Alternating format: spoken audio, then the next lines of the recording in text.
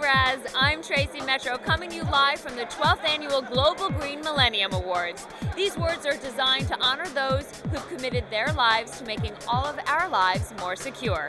And I say, cheers to that. Ecorazzi TV with one of our very, very favorite green girls, Anna Getty. All right, what's going on with you? What's going on with me? I'm just finishing up literally my my green Christmas book. It's due in 5 days, so I'm a little stressed out right now, but happy to be here. What's the best tip you can give us for making a very green Christmas? Oh God, I don't, buy a real tree. Really? Tell me, why buy a real tree? We're talking about Christmas now. Christmas trees are being planted for a reason, and fake trees are plastic soulless and PVC, and there's myriad reasons not to get them. Plant a tree for every Christmas tree you get. Plant 10 trees for every Christmas tree. Now that's what I'm talking about in terms of tips. See, you gotta buy the book when it comes out. When's it come out? 2009. Okay, well, for this Christmas, you heard it here first. Buy a real tree, plant 10. Why Global Green? Listen, there's a lot of amazing green organizations out there, and I think Global Green is, the programs that they do are actually happening, and I just think that they're an organization that makes stuff happen. So you're now having this whole green section on your website. What made you do it? Well, we felt it was something that we wanted to do from the beginning, from when we started.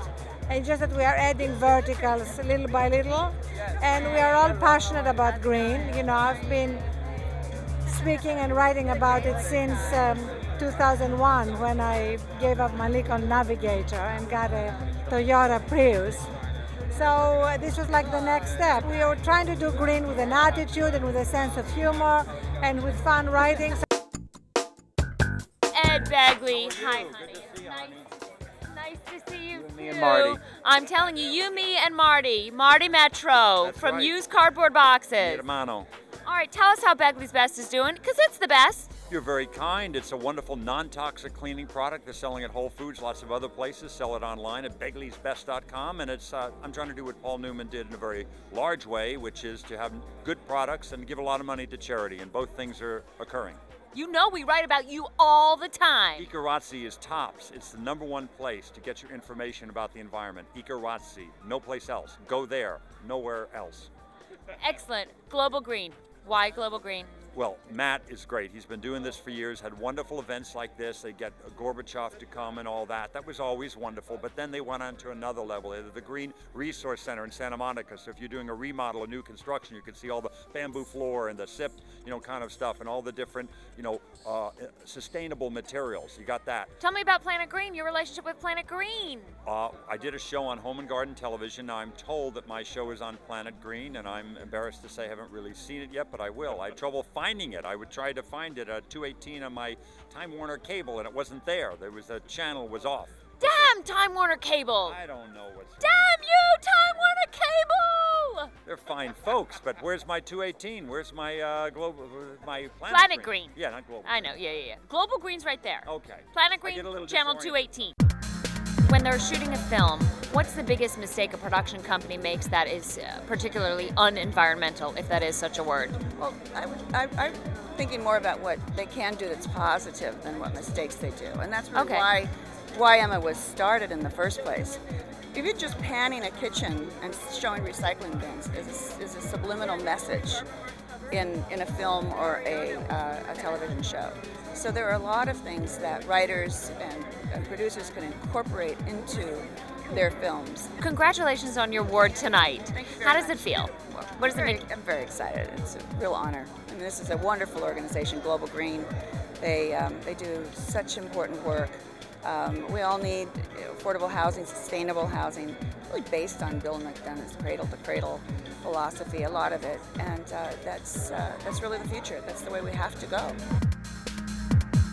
So say something nice about Ecorazzi, because you know you love Ecorazzi. You guys, you put a little fun into the environmental message and make it fresh and fun to follow, and Ecorazzi does a great job of covering environmental issues and talking not just about what the celebrities are doing, but what popular culture's doing. There's a lot of environmental causes. Why you? Well, people should be involved in whatever environmental cause speaks to them, but our approach is a little different. We are actually, only environmental group that I know of that's building affordable housing in this country. We're trying to take risks to try take different approaches. We are later this year going to announce and launch a Coastal Cities and Climate Change Initiative, leveraging our work in New Orleans to continue to help the people of New Orleans rebuild more energy efficiently, sustainably, and green. But at the same time, show how that's the first city we're going to lose to sea level rise, and how do we wake people up? I mean, with all the information, with Ecorazzi, with all the great information sources out there, people are still asleep. Wake them up. Here's the alarm clock to ring, ring. Bzz, bzz, bzz, bzz. Exactly, to wake you up. It's about engaging as well. And maybe not buying, maybe buying less. Maybe not buying, maybe choosing not to buy, or have a craft project. Oh, wait, you just totally gave me a great segue, and then I'll pass it on. You know, you just gave me such an amazing layup. I can't deny this. So this is a craft project. This is taking one of your old wife beater undershirts and you turn that into a bag and it says recycled white trash. Tell me what you think about that, my brother. Nothing like a wife beater becoming my next bag to take my groceries home in. I love it. Yay! White trash. It's perfect. Everybody should find a craft project to make something sustainable out of it, wife beater or not. Yay! I just want to get the little rock and roll sleeveless t-shirts I had too. Tell me what you want to tell me. I'm crazy about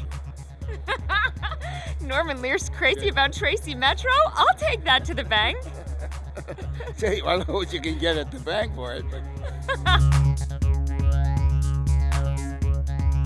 What's your commitment to eco-fashion? Eco-fashion? Yeah. Actually, there's a store up the road and they make stuff out of bamboo, and I've been really getting into that, but not consciously, only because it's really comfortable and it's just such a good alternative. But yeah, I'm completely down with that as well. So, you know. So tell me about Global Green. Why Global Green for you? There's so many eco-organizations out there. Why this one in particular? Well, it's really simple. There's nothing particular. I had friends who are involved, and you know, I just heard them talking about it, and as a result, I felt inspired to actually try to do something and educate myself. Really no different from the average person who just needs to feel that something needs to be done. What's like the most thing that grates on your nerves, that when somebody, like, if it's, you know, not recycling or not carrying you know, reusable bags, what's the thing that bums you out the most that people don't do? One thing, if you can't actually go and get a hybrid or a Prius or, you know, electric car, but, you know, cars that have huge exhaust emissions that come out, and a lot of them seem to be public transport, I have to say. You get stuck behind like a bus.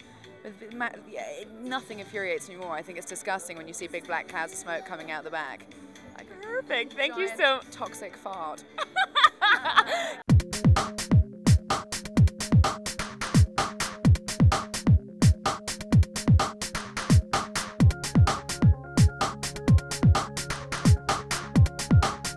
So we've got Steve Connell here, and he's going to do some slam poetry because he's actually going to be performing tonight.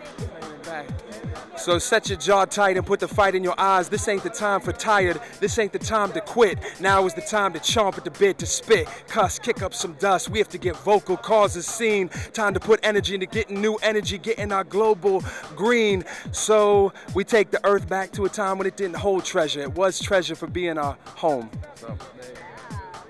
Peace out, my brother. And that, my friends, is the Raz.